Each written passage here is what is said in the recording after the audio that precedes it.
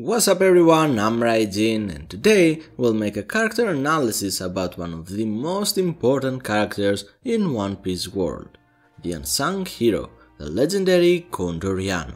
We'll reveal his identity, his potential devil fruit and talk about his greatness. And let's go!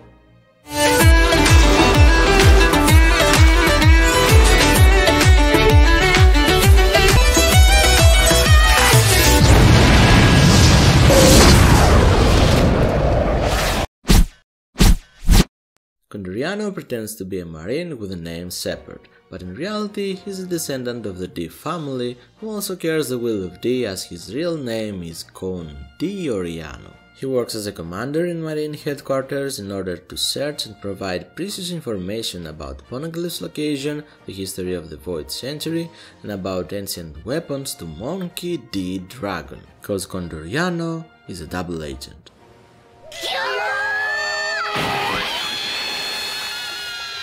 In reality, he's a revolutionary. His father was on Goldie Roger's crew, so he knows a lot, and decided to help Dragon overthrow the world government. He also uses his title of the Marine Commander in order to save the Straw Hats from great danger and difficult situations. Situations like the one on G8 Marine Base, where even the Vice Captain of the Straw Hats, Roronoa Zoro, couldn't do a thing as he was captured by the great strategist and Marine Vice Admiral Jonathan. Condoriano is a genius. He's a genius in making plans, as he managed to enter the base even though there was a lockdown and no ships were allowed to enter. He met with Robin, gave her his clothes pretending to be attacked by her just to be captured by the Marines, meet with Zoro and Usopp and tell them how to escape.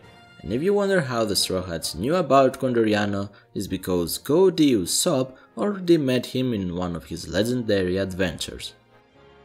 もうやめとけ、見苦しいぞ。男は諦めが肝心だぜ。ジタバタすんのはよそうや。どうし、コンドリアーノ。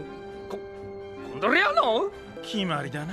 ああ、取り調べの余地もない。何が決まったというのだ。待て、私はどうするつもりだ。待て、待てというのがわからんのか。コンドリアーノ。コンドリアーノって。Just look at the smile on his face when he met with his old friend. Then, as a genius he is, he managed to convince Marines to let him free as he planned. And now we'll see why Condoriano was the real MVP of that arc.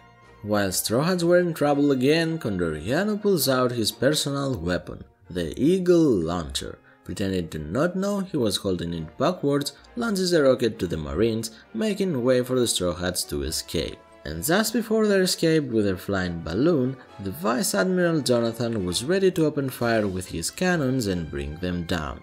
But Condoriano, with his portable ancient weapon, fires first and destroys the cannon, outsmarting Vice Admiral Jonathan and helping his friends to escape from G8 Marine Base. And that's why the legendary Condoriano was the unsung hero of that arc. And now it's time for the theories. There are many theories about him, so I'll only mention two with the greatest chance to be true. The first one is about him having the power of Geass no Mi. For those who haven't watched Code Geass, this fruit gives you the ability to command people with eye contact.